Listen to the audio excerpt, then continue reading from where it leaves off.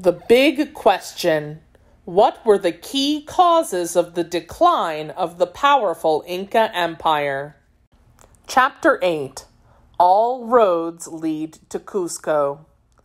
By the 1500s, the Inca Empire included present-day Ecuador, Bolivia, Peru, and parts of Colombia, Chile, and Argentina. This long, narrow empire extended from the north to the south along the western coast of South America. It was home to some of the world's driest deserts and highest mountain peaks. The capital of the Inca Empire was Cuzco. The name Cuzco means navel of the world. All roads led to Cuzco, and it was indeed the center of the Inca world. According to legend, Manco Capac, the first Sapa Inca, founded Cuzco around 1200 CE. Cuzco was a city filled with impressive stone buildings. The Inca were master stonemasons. They used huge stone blocks tightly fitted together to build palaces, temples, and government buildings. They did not use mortar to hold the stones in place. Important government officials came and went from Cuzco, carrying out the empire's business. Few commoners ever entered the city, unless invited to a special ceremony or gathering.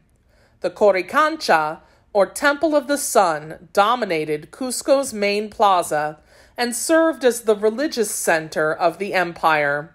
Covered with sheets of gold and silver, its walls gleamed. The temple was reserved for priests, the Sapa Inca, his family, and Akyas, or chosen women. Temple of the Sun. Akyas, the emperor's new clothes.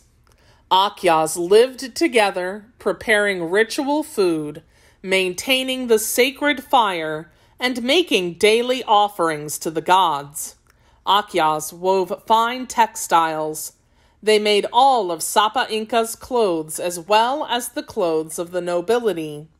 They used nothing but the best wool, the fine, silky white fleece of the vicuña, a wild relative of the llama. These chosen women spent their entire lives working for the emperor. Sapa Inca Pachacuti built a fortress in the hills surrounding Cuzco. The fortress, called Sacsayhuaman, is one of the most important architectural masterpieces on Earth. Scientists think that it took 20,000 men about 60 years to complete the fortress. Nobody knows how its stone construction was possible. They did not use wheels to transport large stones or to lift them into place. The Inca may have used llamas, pack animals native to the Andes, to carry heavy materials.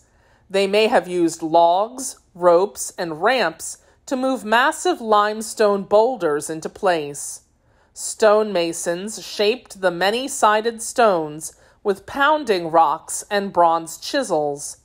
The stones fit together like pieces of a jigsaw puzzle. Wedged so tightly together, not even a blade of grass could slide between the stones. These jagged walls have withstood earthquakes for more than 500 years. The Fortress of Sacsayhuaman. Tightly wedged stones. Everyday life in the Inca Empire. Commoners lived in elu units in the surrounding countryside. Their homes had few windows and often filled with smoke from central fireplaces. Families lived in one-room rectangular huts made of adobe and thatch and slept on straw mats on cold earthen floors.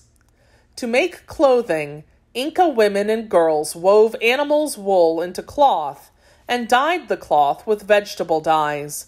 Most people's clothing was made from the wool of domesticated llamas and alpacas native to the Andes. The much finer wool of vicuñas was used to make the clothing of royalty alone. Men and boys wore loincloths and knee-length tunics. Women and girls wrapped their bodies in one large cloth from head to toe. These loose cloths were belted at the waist and pinned at the shoulder. Males and females both wore cloaks and sandals. Clothing was much the same throughout the empire, but different regions wove distinctive patterns into their cloth. Every region had its own style of hats as well. Skilled artisans populated the hills and coastline long before the Inca Empire came to power. They used metal, stone, and clay to make both decorative and useful tools. Noble men and women received beautiful gold jewelry, paid to the emperor as part of the commoners' required taxes. Commoners did not always stay in the same place. The government conquered new groups and moved people from existing Elu units to different parts of the empire. These government-arranged relocations killed two birds with one stone, or served two purposes at once. First, the relocations stationed workers where they were needed. Perhaps one part of the empire needed masons, and another needed skilled potters or weavers. Second, the relocations made it more difficult for the newly conquered tribes to remain unified. This helped prevent them from rebelling against the government. Inca woman wearing traditional cloak and sandals. Royal fighting, Pizarro, and the end of an empire. The government kept tribal rebellions under control. However, a quarrel between two royal brothers nearly brought down the Inca Empire. Brothers Atahualpa and Huascar were fighting for control of the empire. Their father, Sapa Inca Huayna Capac, gave each brother separate parts of the empire to rule. When the emperor died, both brothers wanted to rule the entire kingdom. They were fighting with each other when the Spanish arrived in South America. The year was 1532 CE. Francisco Pizarro, a Spanish conquistador, was exploring the Pacific coast of South America in search of gold. He led his men through deserts and over snow-capped mountains. The conquistadors were delighted to find that the Incas' swaying suspension bridges were strong enough to support their crossings on horseback. Many suspension bridges could support horses. When Pizarro arrived, he found the city of Cuzco weakened from the fighting between the brothers. The Spanish joined forces in favor of Huascar. They imprisoned his brother Atahualpa. Knowing that the Spanish had come in search of riches, Atahualpa made a deal with the Spanish. He offered to fill his prison cell with gold and silver in exchange for his life. The Spanish agreed. Then, at the 11th hour, or the latest possible moment, the Spanish changed their minds. They killed Atahualpa and kept his room full of treasures. The Inca civilization began slowly and lasted barely 100 years. Civil war had already weakened the Inca Empire before the Spanish conquerors arrived. European diseases killed 40% of the Inca population, quickening the end of the empire. When the Inca Empire ended, it was the largest pre-Columbian empire in the Americas. Descendants of the Inca still live in the Andes today, carrying on many of their traditions. Atahualpa, in chains, looks on as his prison cell is filled with treasure. City in the Clouds. Machu Picchu is often called the City in the Clouds. Its crumbling palaces and temples are perched on a mountain ridge high in the Andes. Built in the 1400s, Machu Picchu probably served as a royal estate and ceremonial center for Inca emperors. Machu Picchu is one of the world's most important archaeological sites.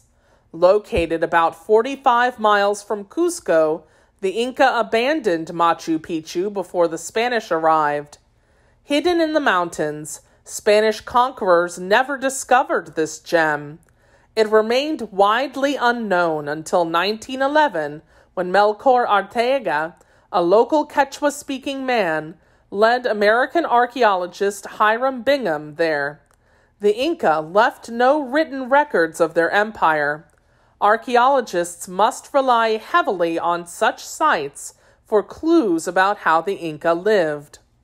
Today, tourists make the strenuous climb along the Inca Trail just to watch the sunrise over Machu Picchu's surrounding peaks.